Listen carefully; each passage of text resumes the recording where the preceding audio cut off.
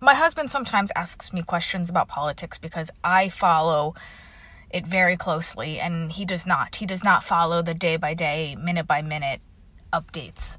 So after he watched the January 6th committee hearings, a replay of it, he came to me and he was super confused. And he said, they showed video of insurrectionists on January 6th telling the camera that, yes, they are willing to lay down their lives for Donald Trump because Donald Trump has done so much for them that this is the least they could do for him. And so my husband said, what exactly has Donald Trump done for them to make them react in this extreme way? It's not like they're in the top 1% and he's giving them like permanent tax cuts. So I'll tell you what I told him. For some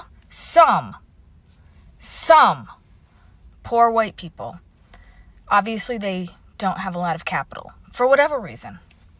They don't have money in the bank. They don't have investments. So the only form of capital that they have that they can hang their hat on is social capital. What does that mean? It means white supremacy.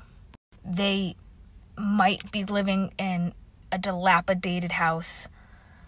They might not have been able to afford a dentist. Let's just keep it real. But at least they're not those people. So when Donald Trump comes out and makes them feel superior to Muslims, people coming over the border, they sit back and they say, that's right, I am superior. And that's all they need from Donald Trump. That's all they need. It doesn't matter that Donald Trump is grifting them. When Donald Trump says, hey, send me money and me and my friends will build the border wall, and they do, and then Steve Bannon steals the money, and then Donald Trump pardons him, none of that matters. It's why Donald Trump is part of their identity.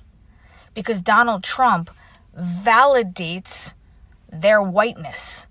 And that's all they have to bank on, is the hierarchy that so many of us are trying to break down. That's the only thing making them feel like they're worth something. And that alone is enough for them to storm the Capitol and say, yes, I will lay down my life for this man.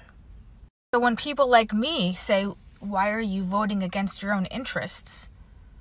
They would say, we're not.